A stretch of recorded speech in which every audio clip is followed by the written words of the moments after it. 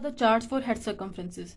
This is for the boys, this is for the girls. Every chart is different for boys and girls, and here it is only different for boys and girls. There is no age for 2 years different and from 2 to above different. It extends from age to 0 to almost 20 years. Now we will all the rules of this chart are same as previous charts. Like 50 is the average, 25 to 70 is the normal, and below the 5th is very little centile, and above the 95 is very too much centile. So like I have a 7-year-old child whose head circumference is 50 centimeter. Head circumference is made in centimeter. So I will go above and from here and meet here. So it is at 25th centile. It is normal. And what should be the average head circumference at this age? I will take the known thing.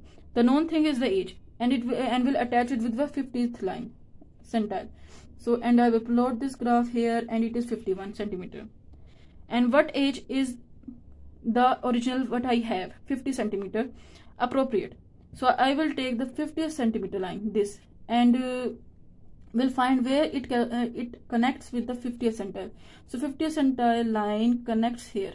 So this is the age at which the 50 centimeter is normal. Average in everyone. This is 4 years of age. That's the two things that are same for the girls. Thank you.